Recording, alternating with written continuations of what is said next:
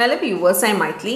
இன்னைக்கு 12th Business Max Applications of Matrices and Determinants exercise 1.2 firstல fourth sum இந்த வீடியோல பார்க்க போறோம். Question பாருங்க. Solve the following equation by using Cramer's rule. So Cramer's rule use பண்ணி நம்ம இத சால்வ் பண்ண போறோம். அப்படினா Cramer's ruleனா x கண்டுபிடிக்கணும்னா delta x by delta y is equal to delta y by delta z equal to delta z by delta. The delta this is also called as determinant. So determinant கண்டுபிடிச்சி நம்ம இத solve பண்ண போறோம். Determinant value எப்படி கண்டுபிடிக்கணும்? x y z விட்டு அதோட coefficients மட்டும் எழுதணும். 1 1 1 2 3 minus 1 6 minus 2 minus 3. ஏற்கனவே determinant கண்டுபிடிக்கிறது நீங்க 11th லயே படிச்சிருக்கீங்க. ஏதா ஒரு row ஒரு column எடுத்துக்கணும். நான் first row எடுத்துக்கிறேன். இப்போ 1 எடுத்துக்கிட்டேன்னு வெச்சுக்கோங்க. அந்த row அந்த column விட்டுறணும். சோ அதோட row அதோட column விட்டு diagonals multiply பண்ணனும். Primary diagonals and secondary diagonals. So இங்க பாத்தீங்கன்னா -9 இங்க plus வந்தாலும் இங்க நடுவுல minus வரும். So plus into minus minus ஆயிடும். சோ 2. இப்ப நடுவுல இருக்கிற 1 க்கு sign மாத்தி எழுதணும். சோ இதோட row இதோட column விட்டுருங்க. விட்டுட்டு இத cross multiply. So -6 plus 6. இங்கே 1 எடுத்துக்கிறோம். அதோட row அதோட column விட்டுடுங்க. So -4 -18. பாருங்க 11 -11 ஆயிடும். இது 0 ஆயிடும். So மொத்தமா 0 ஆயிடும். அது விட்டுருங்க. இங்க பாத்தீங்கன்னா -22 equal to -33 which is not equal to 0. A not equal to 0 வரணும்னா இங்க determinant value நம்ம denominatorல போடுவோம். denominator நம்ம 0 வந்தா நம்ம இது என்ன ஆயிடும்? டோட்டலா இது not defined ஆயிடும். சோ denominatorல கண்டிப்பா 0 இருக்க கூடாது. அந்த ஒரு ரீசன்காக கண்டிப்பா determinant மட்டும் மேல 0 numeratorல 0 வந்தா ப்ராப்ளம் இல்ல. பட் denominatorல 0 வந்தா total value not defined ஆயிடும். அதனால denominatorல 0வா இருக்க கூடாது. இப்போ நெக்ஸ்ட் பாருங்க. determinant x கண்டுபிடிக்கிறேன். determinant x னா x ஓட வேல்யூ வந்து நம்ம என்ன பண்ண போறோம்? x ஓட்க்கு பதிலா equal to value. so 6 5 -7. next y எல்லாம் அப்படியே z உம் அப்படியே எழுதிக்கோங்க. எது கேட்டிருக்காங்களோ அதோட வேல்யூ பதிலா equal to value. இப்போ இதுக்கு determinant கண்டுபிடிக்கணும். So first row வழியா போணும்னா 6 எடுத்துக்கோங்க. இதோட row இதோட column விட்டுருங்க. crossல multiply -9 -2 plus ஆயிடும். plus into minus minus ஆயிடும். இப்போ 1னா நடுவுல இருக்கிறதுக்கு சைன் மாத்தணும். இதோட row இதோட column விட்டுருங்க. இங்க crossல multiply. so -15 மறுபடியும் plus ஆனாலும் இங்க ஒரு minus இருக்கும். so 7 ones are 7.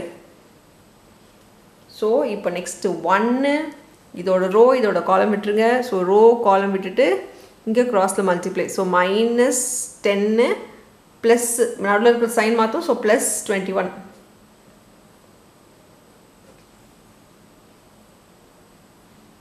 இப்போ பாருங்க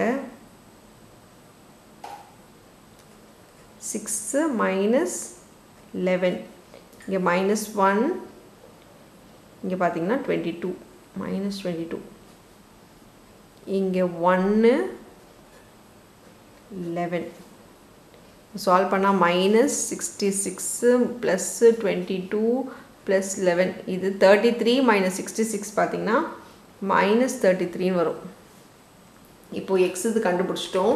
டெல்டா x நம்ம அதே மாதிரி டெல்டா y ஐ கண்டுபிடிக்க போறோம். சோ டெல்டா y = இங்க x ஓட வேல்யூ அப்படியே எழுதிக்கோங்க. y இது மட்டும் நம்ம என்ன பண்ண போறோம்? equal to value. so 6 5 -7 z இது அப்படியே எழுதிக்கோங்க. இப்போ row வழியா சால்வ் பண்ண போறோம். 1 வெச்சுக்கோங்க. 1 ஓட row 1 ஓட column இதோட row column விட்டு இங்க crossல multiply -15 இது பிளஸ்ஸா இருந்தாலும் நடுவுல minus sign 7 ones are 7. Next நடுவுல சைன் மாத்தி எழுதிக்கோங்க -6. இப்போ இதோட row இதோட column விட்டுருங்க. சோ இங்க crossல multiply -6 இங்க ஒரு மைனஸ் இருக்கும். So minus into minus plus ஆயிடும். 6 ones are 6. இப்போ நெக்ஸ்ட் 1 இதோட row இதோட column விட்டுருங்க. crossல multiply. so -14 minus 5 6 are 30. இது சால்வ் பண்ணிக்கலாம். 1 minus 22. இங்கே டோட்டலாக 0 அதனால் விட்டுடுங்க. இங்கே பார்த்தீங்கன்னா -44. ஸோ -22 -44 பார்த்தீங்கன்னா -66ன்னு வருது. ஸோ டிட்டர்மினன்ட் y வந்து நம்மளுக்கு -66 வருது. இப்போ z பார்க்கலாம். z பார்த்தீங்கன்னா determinant z is equal to xோட value coefficients அப்படியே எழுதிக்கோங்க, y இதுவும் அப்படியே எழுதிக்கோங்க. zக்கு பதிலாக மட்டும் equal to value, equal to பார்த்தீங்கன்னா 6 5 -7. இப்போது டிட்டர்மினன்ட் z கண்டுபிடிக்கலாம். டிட்டர்மினன்ட் zக்கு 1 எடுத்துக்கலாம். 1 அதோட ரோ அதோட காலம் விட்டு கிராஸில் மல்டிப்ளை -21 + 5 2s are 10.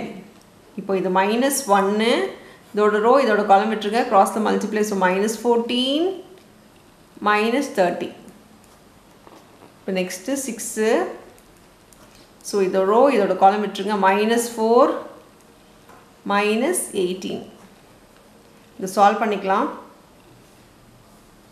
-11 -1 இன்ட்டு இங்கே பார்த்தீங்கன்னா 44ன்னு வருது. +6 22. இப்போ இது மறுபடியும் சால்வ் பண்ணிக்கலாம். 11 -44 + 6 2s are 12 132. இது பார்த்தீங்கன்னா -55 + 132. ஸோ இது -22.